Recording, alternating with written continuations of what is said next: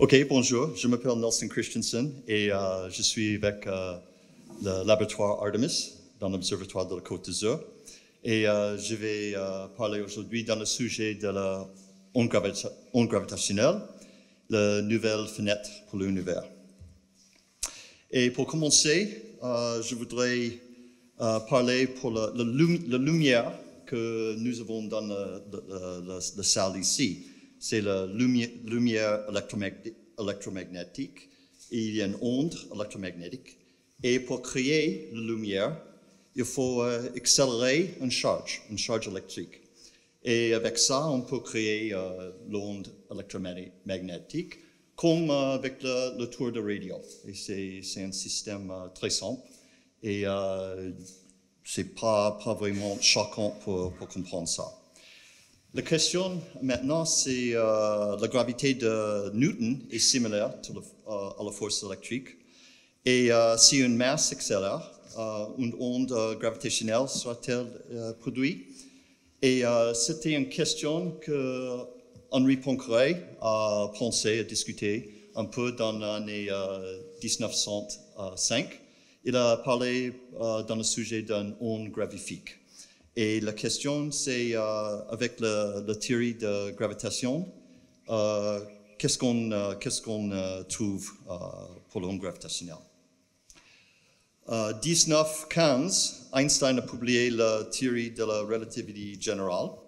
Et la théorie-là a remplacé la théorie de Newton. Dans 1916, Einstein a trouvé une solution pour l'onde gravitationnelle aussi, mais il a fait pas mal de fautes dans l'analyse. Cependant, Einstein a reconnu que l'effet physique des ondes gravitationnelles serait très très faible et il croyait qu'il serait trop petit pour être mesuré. Et il faudra un siècle pour mesurer l'onde gravitationnelle, on verra. Dans 1918, Einstein a publié un papier où il a fait une description complète pour l'onde gravitationnelle. Et la théorie a été faite à ce moment-là, mais Einstein continue à penser qu'il y a un truc impossible pour mesurer. Un autre point important dans l'histoire, dans l'année 1916, Carl von Schwarzschild a publié un papier où il y a description essentiellement pour les trous noirs. Mais dans ce moment-là, le trou noir, c'était un concept inconnu. Et on avait besoin d'attendre les années 50 pour commencer pour comprendre les trous noirs. Ok, je vais parler maintenant dans le sujet d'onde gravitationnelle. Imaginez une onde gravitationnelle entrante dans l'écran. Il y a deux polarisations pour l'onde gravitationnelle, comme la lumière. Et avec l'onde gravitationnelle, ça va allonger et contracter l'espace. Comme les boucles des masses, là, il y a une expansion et une contraction avec l'onde gravitationnelle. Mais l'effet est très, très petit. Et l'amplitude pour l'onde, c'est H, là.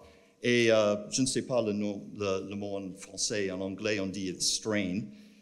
C'est un changement delta L avec une distance L. Et pour mesurer un petit H, il faut avoir une L très, très grande pour mesurer un delta L. OK, et avec la relativité générale, la gravitation n'est pas une force, mais une déformation de l'espace-temps. Et les masses et l'énergie déforment l'espace. Et avec une masse en accélération, on peut former l'onde gravitationnelle. Et il y a de nombreuses sources astrophysiques qui se trouvent dans la bande de fréquence audio, 10 Hz jusqu'à kHz. Et pour faire une détection dans la Terre, il faut mesurer un H, un delta L sur L, 10 mois, 20 ans. Et ça, c'est très, très petit, comme nous sommes en train de voir. OK, j'aimerais discuter deux objets maintenant importants dans l'univers. Le premier, c'est les étoiles à neutrons. Et après, je vais parler dans le trou noir. Une étoile à neutrons se forme à la mort d'une étoile, par exemple, après une supernova. Il y a une masse 1,4 de masse solaire, mais avec un rayon pour l'étoile seulement 12 km. La densité est très, très haute pour ça.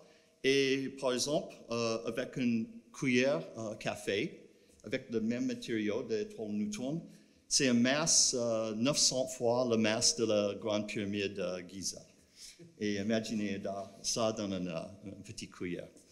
Et une étoile à neutrons avec rotation et avec un champ magnétique, ça crée les pulsations. On s'appelle un pulsar. Et c'est avec les pulsars, c'est possible pour voir les systèmes étoiles-neutrons dans la radio. L'autre sujet important, c'est le trou noir. Et un trou noir est si dense que la lumière ne peut pas échapper. Et les étoiles mortes peuvent devenir les trous noirs. Et si, avec une étoile à neutrons, la masse augmente trop, il y aura un trou noir qui va former. Récemment, il y a la photo d'un trou noir dans la galaxie M87. Et c'était une image créée avec beaucoup d'observations dans la radio. Ça s'appelle l'Event Horizon Telescope. C'est un trou noir de masse 6,5 milliards de masse solaire. Mais ça, c'est un événement très incroyable pour faire la photo d'un trou noir. OK, maintenant, je vais parler dans la première évidence que les ondes gravitationnelles existent. Dans les années 70, Joe Taylor et Russell Holtz, à ce moment-là, à l'Université de Massachusetts, ils ont détecté un système binaire d'étoiles à neutrons. Et avec ça, on peut peut-être mesurer les effets de gravitation. Et après quelques années, en 1982, ils ont détecté que l'orbite, avec l'orbite, le système a perdu un peu d'énergie et l'orbite a diminué. Et l'évidence a été publiée en 1982 là, et la ligne en noir, c'est la prédiction de relativité générale pour l'énergie perdue avec l'onde gravitationnelle. Et ça continue jusqu'à aujourd'hui. Et la relativité générale marche très bien pour décrire le système et le système où l'énergie a été perdue avec les ondes gravitationnelles. Alors, dans les années 82, il y a des évidences que les ondes gravitationnelles existent avec les observations dans la radio. OK, pour mesurer directement les ondes gravitationnelles, il faut créer un détecteur. Et je vais discuter les détecteurs de Virgo et LIGO. Et c'est un interféromètre Michelson. Et l'onde gravitationnelle est en haut à droite, et avec le changement d'espace-temps. Et en quelques moments, il y a une grandeur pour un bras et la longueur de l'autre diminue. Et avec ça, on peut avoir une petite lumière qui échappe ici. Et avec la lumière qui échappe ici, on peut détecter le changement de la longueur de bras. Et pour le détecteur LIGO, il y a deux détecteurs, la longueur de bras, c'est 4 km. Et on essaie pour détecter un changement de longueur de 18 mètres dans 4 km. Pour Virgo, c'est un système de 3 km. Et c'était un boulot très, très difficile. OK, les détecteurs américains ont commencé dans les années 80. avec Kip Thorne et Ron Drever au Caltech, et Rainer Weiss en MIT. LIGO s'appelle, c'est le Laser Interferometer Gravitational Wave Observatory. Et c'était un programme par la National Science Foundation aux États-Unis. Et c'est un risque immense pour la NSF, pour donner l'argent pour construire le détecteur. Et en Europe, nous avons Virgo, un détecteur côté Pise. C'était un projet où les fondateurs étaient Alain Brier. Il a commencé au laboratoire LAL en Orsay, mais il est venu avec le laboratoire ici, au Nice, je crois, dans les années 99. Et Adalberto Giazzotto à Pise. Et les deux fondateurs ont commencé avec le programme Virgo dans les années 80 aussi. Et aujourd'hui, le réseau se compose de 2 détecteurs LIGO en Amérique et 2 détecteurs Virgo en Italie. Virgo était un projet de la France et de l'Italie, mais il implique maintenant les autres pays en Europe. LIGO, c'est en Louisiane et Hanford, Washington. Et Virgo est à côté Pise, pas loin de Pise. Et maintenant, le réseau pour détecter l'onde gravitationnelle est le 3 détecteurs ici. Et voilà des photos de la grande et belle optique de Virgo, un miroir, un beam splitter. Les composantes optiques sont très grandes, mais la qualité est presque parfaite. Et le même avec LIGO. Il y a un miroir ici. C'est fantastique pour l'expérience physique. OK, je saute maintenant jusqu'à l'année 2015. C'était un siècle après la théorie d'Einstein. Et dans le 14 septembre 2015, LIGO a détecté, les 2 détecteurs de LIGO ont détecté les ondes gravitationnelles pour la première fois. C'était un système de 2 trous noirs avec une masse 36 et une masse 30 dans une orbite, et après une fusion. Et avec ça, dans la collision, dans la fusion, il y a une vitesse relative pour les 2 trous noirs de 0,6, la vitesse de lumière. 3 masses solaires d'énergie ont été converties en ondes gravitationnelles. C'est incroyable. 3 masses solaires vaporisées et après l'onde gravitationnelle a échappé. Et nous avons détecté le système avec les détecteurs de LIGO. C'était la première détection dans 2015. Virgo a commencé les observations en 2017. Et rapidement, Virgo a détecté les ondes gravitationnelles aussi. La première détection avec LIGO était encore un système de 2 trous noirs avec presque 30 masses solaires. Et c'était la première fois où nous avons détecté les ondes gravitationnelles avec 3 détecteurs. Et c'était très, très bien passé pour Virgo pour commencer et rapidement détecter les ondes gravitationnelles. Maintenant, dans la période 2015 jusqu'à 2017, nous avons détecté et publié 10 observations de systèmes où les ondes gravitationnelles étaient créées par les trous noirs binaires. Et c'était 10 jusqu'à 2017. Mais probablement, un événement pratiquement le plus important dans l'astrophysique dans la génération était dans le 17 août 2017. Il y a une onde gravitationnelle simultanée avec un sursaut gamma. Et ce signal provient de la fusion de 2 étoiles à neutrons. Et la première évidence était un texto automatique du satellite Fermi, c'est un détecteur de rayons gamma. Ils ont détecté un sursaut et ils ont envoyé un texto automatiquement au monde. Et rapidement, nous avons vu que LIGO et Virgo ont participé dans la détection des ondes gravitationnelles. Il n'y a pas de sonde.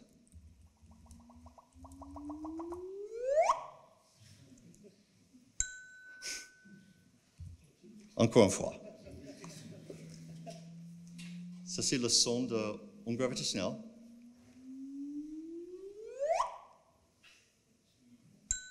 Et 1,7 secondes après la fusion, il y avait le source gamma.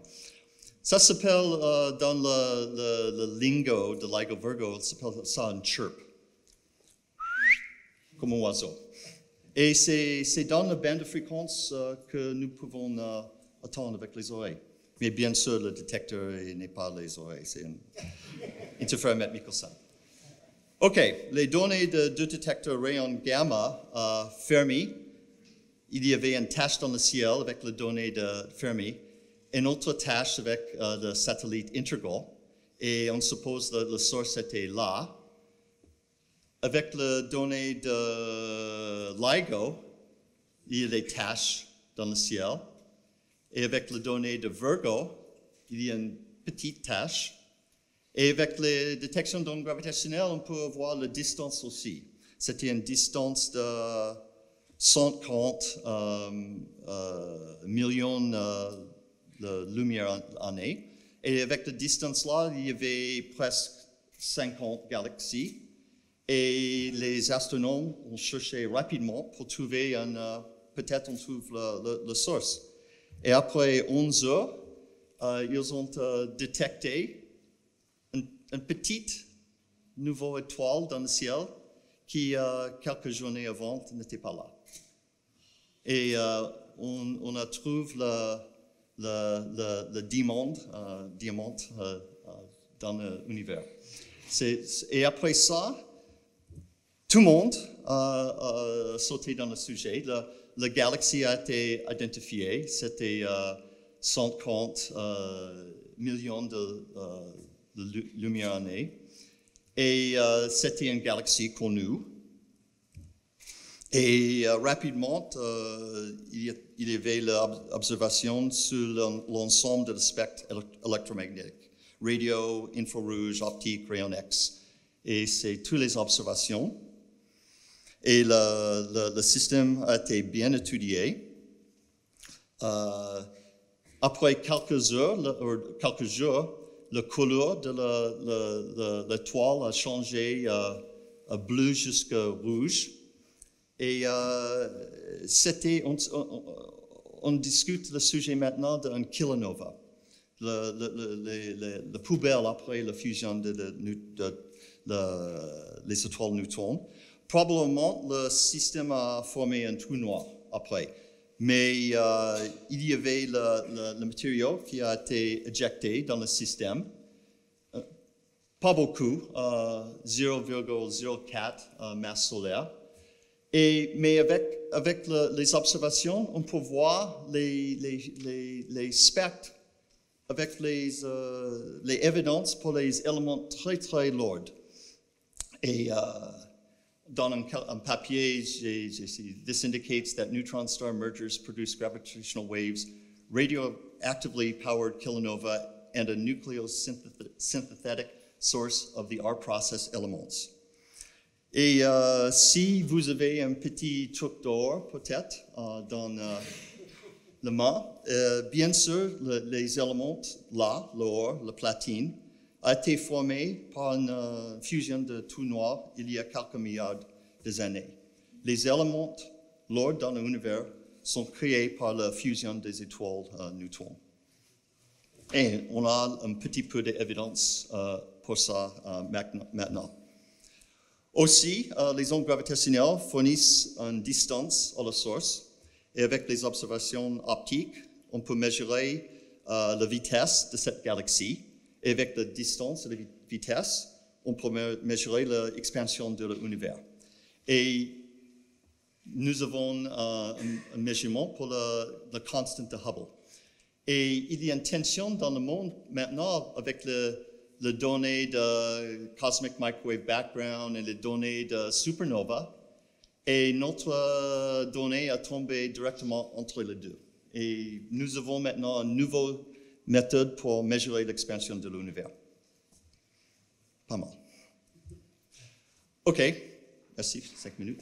Maintenant, il y a un réseau de deux détecteurs LIGO avec le détecteur Virgo. Il y a aussi un interféromètre, ça s'appelle GEO, à côté Hanovre en allemand, c'est 600 mètres. C'est un peu petit, mais il observe aussi et fait l'expérience avec nous. Dans les années à venir, il y aura le détecteur Kagra en Japon. Ça va commencer cette année, j'espère. C'est très intéressant, c'est souterrain avec les miroirs cryogéniques et avec la longueur de bois de 3 km. Et dans, je crois, 2024-2025, il y aura un troisième détecteur LIGO en ondes. Et ça sera le même que LIGO, mais avec ça, avec un réseau de 5 détecteurs, on peut vraiment mesurer beaucoup de choses. OK, il y a des nouvelles observations maintenant. LIGO et Virgo ont repris leurs observations le 1er avril. Et jusqu'au présent, il y a un événement par semaine. C'est normal maintenant. Ce matin, il y avait un autre événement.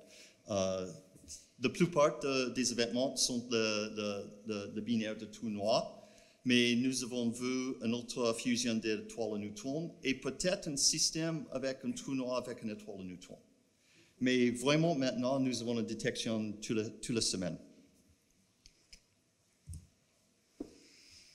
Nous cherchons aussi des autres sources d'ondes gravitationnelles, les pulsars, supernova et le Big Bang.